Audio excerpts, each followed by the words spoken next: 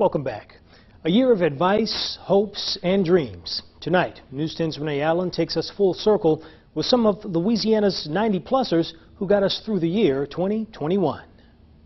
The main thing is not lie and pay your bills. Don't dilly-dally about that.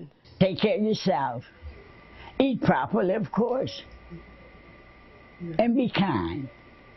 There's not enough kindness around. Just take life as it comes. You really don't have any choice anyway, so as life explodes around you, try to handle it day by day. Been through a lot. I've been called a lot of names. I've been accused, abused, refused, misused, and all of it. But I am here, thank God. They had what they had right now. They had no stores, they had nothing. Everything just walked. No cars, no nothing. Well, I don't need a horses. He said, Mama, you're not going to put Mama on television.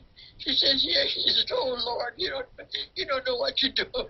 God has truly been good to me. And, honey, I'm one that really, I don't bat my eyes or list of them thanking him. Yeah, I did pretty fair for an old country boy from up down a little old tiny woods town in North Louisiana. Live justly, love mercy, and walk humble before God. Listen to the older ones. We don't always do that, but, you know, a lot of people do. So I'm honest and I'm glad. I'm 98 years old. 98. Very wonderful, but you got to take it one step at a time. One step at a time. You can't overdo anything. I'm 78.